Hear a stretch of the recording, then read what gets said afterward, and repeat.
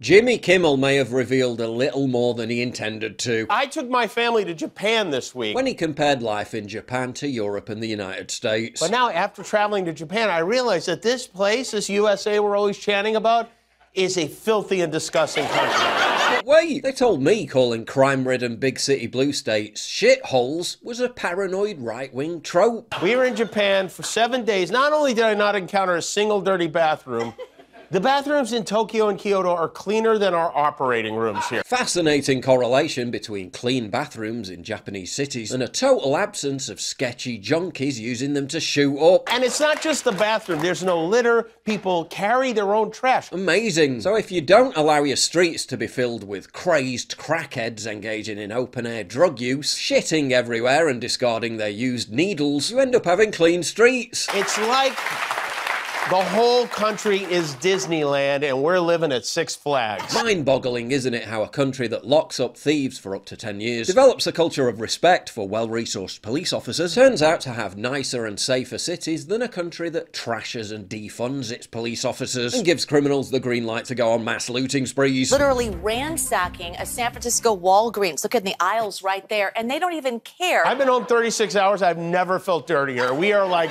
hogs compared to the Japanese. I can't imagine what they must think of us. Wait a minute. Tucker Carlson's a racist crank for making basically the same comparison between Moscow and US cities. What was radicalizing, very shocking and very disturbing for me was the city of Moscow, where I'd never been, the biggest city in Europe, 13 million people. And it is so much nicer than any city in my country. It is so much cleaner and safer and prettier aesthetically. Its architecture, its food, its service, than any country, city in the United States. But Kimmel does a very similar thing in front of a live studio audience, and they all laugh it up. Well, yes, the Americans, garbage, yes. A high-trust society, clean and safe streets. What could Japan possibly be doing that the US and other European countries are getting wrong? If you've got any idea, please tell me in the comments, because I'm truly baffled. Japan was the future, but it's stuck in the past. Oh, pray tell, BBC, what does being stuck in the past look like? Refusing immigration and maintaining the patriarchy, a peaceful, prosperous country with the longest life expectancy in the world, the lowest murder rate and little political conflict, as well as affordable property prices, and Japan still feeling like Japan. Oh no, how awful. You know what they need? 10 million Bamalians. ロンドンの人口に占める白人英国人の割合は 36.8%。つまり白人英国人が自国の首都で少数者になってしまいました。このイギリスみたいに日本人が東京でマイノリティになったらそれでも大丈夫ですか？そんなにこっちに影響が全くなければ大丈夫かなと思います。 Oh, don't worry, love. I'm sure the only difference you'll notice is the more widespread availability of diverse cuisine. Also, your McDonald's ads may start to look a bit different.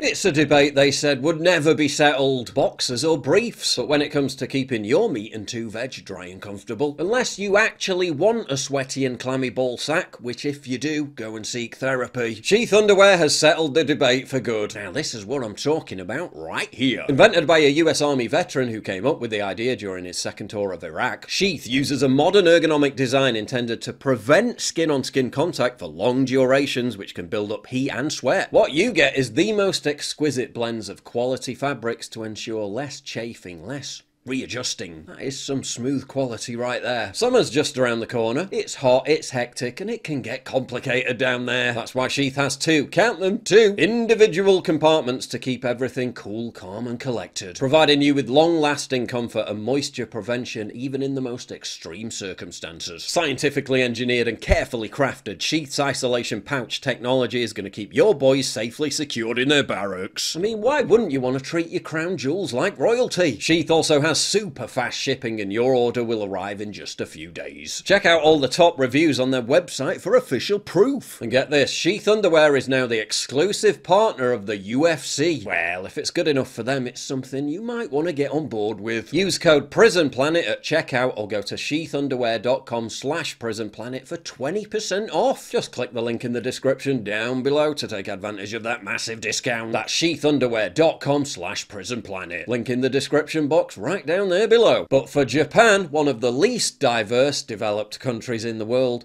The times are a-changing. Due to rapidly declining native birth rates, the East Asian country is already in the process of reversing course completely. Japan is entering an era of mass foreign immigration. In fact, it's already been happening for several years now. And at the end of last year, Japan announced crime had risen for the first time in 20 years. Just a coincidence, I'm sure. In one program alone, 820,000 migrants will be admitted, a doubling of the previously agreed number. The government says it wants to make efforts to realise an inclusive society. They call them skilled foreign visas, but then admit they're for migrants to drive taxis, buses and trucks and work in factories. These migrants will eventually be allowed to bring their entire families into the country, and they've also expanded it to the service industry. By 2040, there'll be an anticipated labour shortage of 11 million workers. To offset this gap, Japan would need 647,000 working-age immigrants per year, an incredibly high number. Maintaining GDP levels versus maintaining the security and identity of your country. If only Japan had the luxury of being able to look at other major developed nations like France, which decided to follow a similar course, and see how it ended up for them.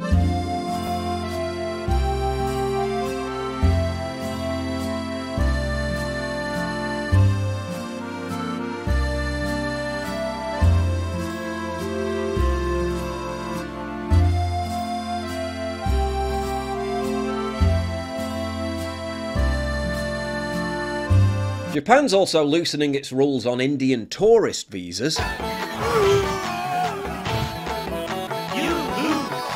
Despite Indians in the UK, for example, being the most likely nationality to overstay illegally when their visa expires. As many as 100,000 Indians were living illegally in the UK in 2018. Wow, this is huge! Japan will probably see their highest tourism ever. E-visa will make things easy for Indians. Everyone likes having Indians in their country nowadays. I prefer really not to speak. If I speak, I am in big trouble. The cleanest, beautiful. So a lot of people ask me about the smells of India, and in some places, yes, it does. Because this woman is making circles of cow poo, and they are all just lined along this bridge, which is very, very bizarre. With Japan still being a very homogenous society, their stereotypes about non-Japanese people may be a little bit different to ours in the West. 黒人男性に対してどういうイメージありますか？めっちゃ運動神経いい。バスケットボールなんかうまそう。足速くてジャンプ力があっておしゃれなイメージがあります。 All very positive. And from where did they get this impression? と言いましたけど、そのイメージはどこから来たと思いますか？映画とか。やっぱりそうです。 From the movies. Makes sense. The return to Fresh Prince. そうですね。 So that naturally leads on to the next question. やってみたかったことはありますか？はない。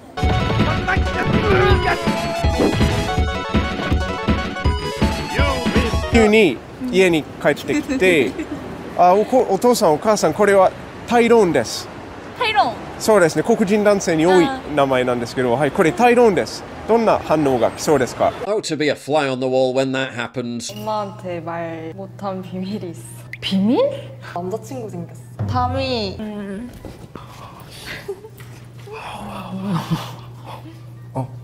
Hi, nice to meet you. 은지야, 이건 아니잖아.